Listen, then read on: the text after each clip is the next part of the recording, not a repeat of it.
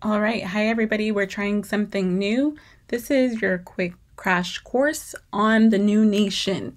You should have some background knowledge already based on your chapter 1, lesson 2 readings. So let's jump right in. New nation. Okay, so know that we didn't just arrive at the Constitution. Keep in mind the events that took place leading up to the formation of the Constitution. First one, unreasonable taxes. Colonies felt like they were being taxed by Great Britain unreasonably. There were a lot of other issues at play, but unreasonable taxes eventually leads to the Declaration of Independence. We know that this leads to the American Revolution, and our first shot at creating a new government was the Articles of Confederation. So, we didn't get it right the first time. There were some problems, some strengths and weaknesses with the Articles of Confederation, and we will get into those here. Then we have the Constitution. It took us a while to get there, so let's recap how we did. So the Articles of Confederation, they were written during the American Revolution. So we were planning to depart from Great Britain before we actually knew we won the war. So we have these articles ready to go, ready to execute. There were some issues. We didn't have a president. We did not have the power to collect taxes. At least the federal government did not have that power. The federal government or Congress, they couldn't even regulate trade between states. Everything was pretty much left up to the states. There was also no centralized currency. That means you could have Virginia bucks. You could have New York bucks. Imagine trying to do trade while each state has its own form of currency. That is not a pretty picture. Okay, so the 13 states, they didn't really want another tyrannical form of government, so they made sure that when they drafted up these new rules for their way of life, that they retained the power. Here, you're asked to go ahead and investigate the state powers and federal powers. Click the little Hamilton icon when you get to these slides to help you out identifying who had what power. The articles did do some good things. For example, the Northwest Ordinance of 1787. During this time, these states were in the process of expanding their territory. So this group of states we now recognize was officially annexed to become part of the United States during this time. The government encouraged westward expansion. Slavery was banned in these territories, and public schools were mandated. That's kind of how you got here. That's a big deal. So we have these new territories, and slavery is not allowed here. All right. So naturally, many southern states would see that as a threat to their way of life, the way they make a living. Let's recap the weaknesses of the Articles of Confederation. No president. The federal government, national government, had no control over the states. They didn't have the power to raise money for the things that they needed. And also, they didn't have the power to tax the states. That was left up to the states as well. You can imagine that will cause some problems. Problems. Speaking of problems, Shays' Rebellion. Okay, so in 1786, more than 1,000 angry, debt-ridden Massachusetts farmers tried to take control of a federal arsenal. Federal arsenal. That means a place where guns, weapons are held, something that belonged to the new government itself. So the weak government, the weak central government, didn't have the power or the control to go ahead and stop them. There was no federal army or militia. Each state had its own militia. All right, so you can imagine coordinating a way to stop these angry farmers was difficult. Also, the weak government didn't even have the power to really enforce these debts. So here again, the weaknesses of the articles are exposed. We need leadership and we need a stronger central government. Can't leave everything up to the states. So what did we do? The Constitutional Convention. This portrait should look pretty familiar along with some of the people in it. Yes. Okay, so the Constitutional Convention was originally called to fix the problems with the Articles of Confederation. Now, what they actually ended up doing was scrapping the whole thing. Okay, they said, you know what, we just need a whole new form of government. So each of the 13 states sent delegates meaning people to represent them, to the Constitutional Convention, and they debated for days days in secret about how to create this new form of government. And you have to give it up. They actually created something that lasted up until this day. But we have to keep in mind, if you look at the picture, that does not look much like America today. These men were making decisions for women, for Native Americans, for Black slaves, people that are not pictured here today. So although they did create something pretty amazing that lasts till this day, they created it without the input of the people they were making the rules for. So I look at this picture, I think, wow, you guys did a great job. But I also think, wow, you forgot a lot of people when you were making these rules. So just something to think about. So we're going to move on to a new segment here. Federalists and Anti-Federalists. Before the formation of the Constitution, we start to see a rise in what are now known as political parties. Federalists called for a strong central government. Federalists would have been in support of having a president, of having more control over the nation's finances, of having more control over the states. They didn't want everybody doing their own thing. They had a fear of mob rule. So if all the states are doing their own thing with their own currency, how can we be strong as a nation? So they encouraged trade and they encouraged an industrial economy, not so much one based on slavery.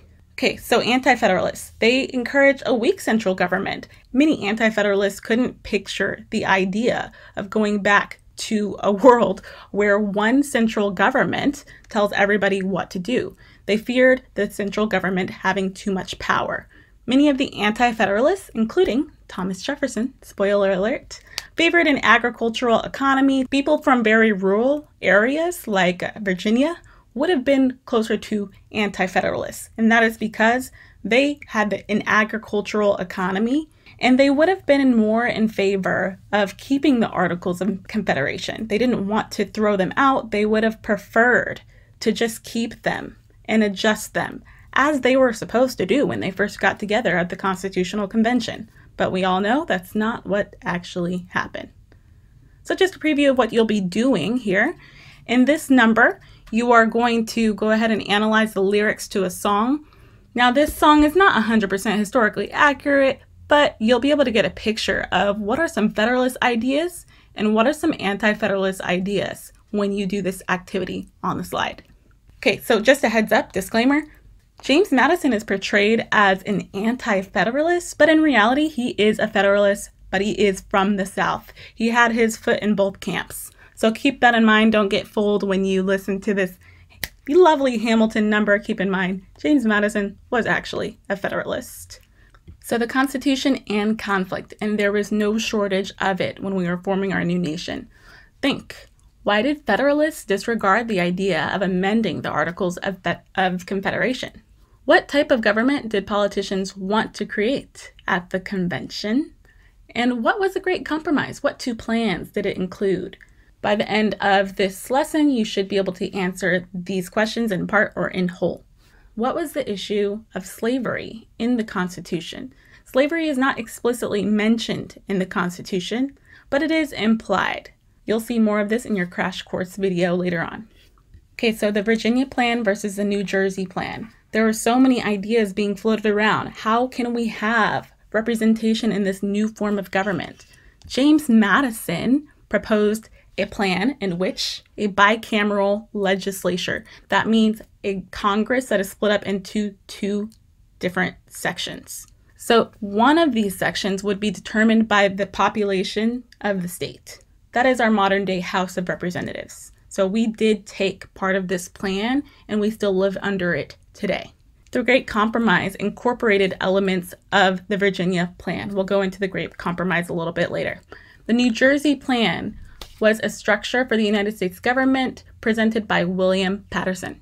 This plan wanted to make sure that small states had a voice. They didn't want their opinions being drowned out by these states with larger populations. So in the New Jersey plan, the government would have one legislative house in which each state would have one vote. So equal representation for the New Jersey plan.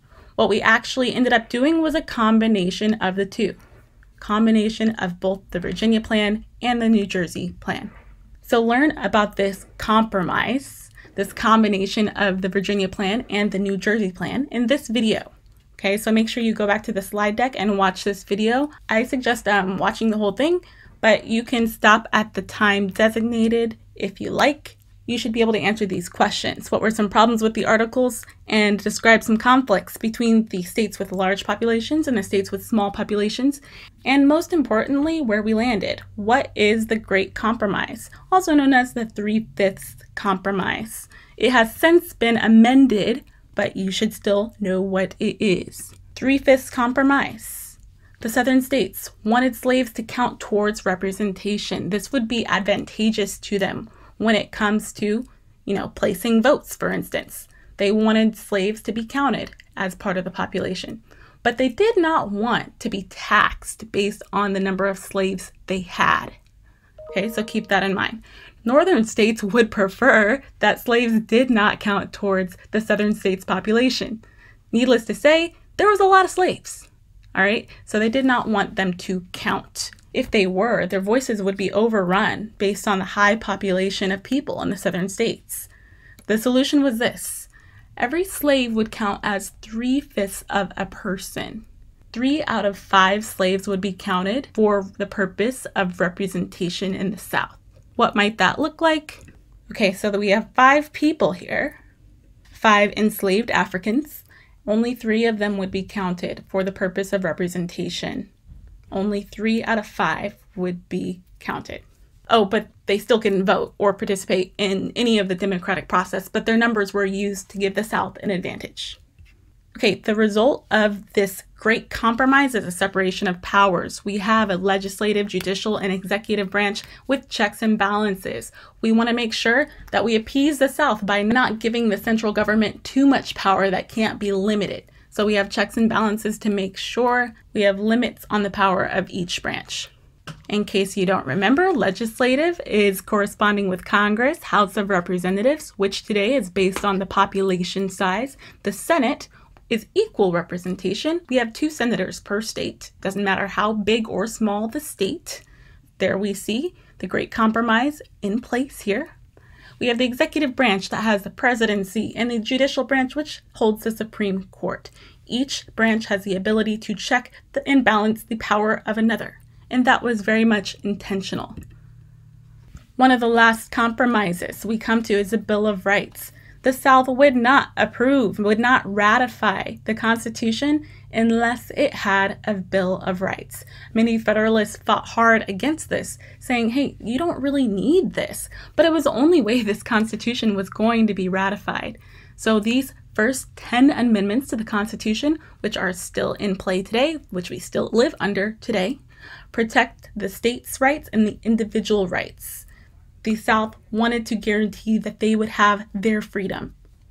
In order to get this Constitution ratified, the Federalists wrote the Federalist Papers. So a series of essays meant to defend the Constitution to the public, Hamilton quote, and it was very successful. The Anti-Federalists did something similar. They were not as successful. So under the Constitution, we now have a president. In his first cabinet, he appoints Hamilton and Jefferson. They each have different roles, and all of these people take a strong hand in influencing the government we live under today. The first test of our new government was the Whiskey Rebellion, 1794. Congress passed taxes to help pay off the debts from the American Revolution. So taxing the whiskey was not a popular move, as you can imagine. Many small farmers sought to rebel. And then, thanks to the power of our new central government, Washington was able to send a large militia force to squash this rebellion. There we have it, our new nation. So that was a quick recap of our new nation and the key points in developing our new nation. So please make sure you do your slide activities with regards to this lecture, and let me know if you have any questions along the way. Thank you for watching. It is to your benefit.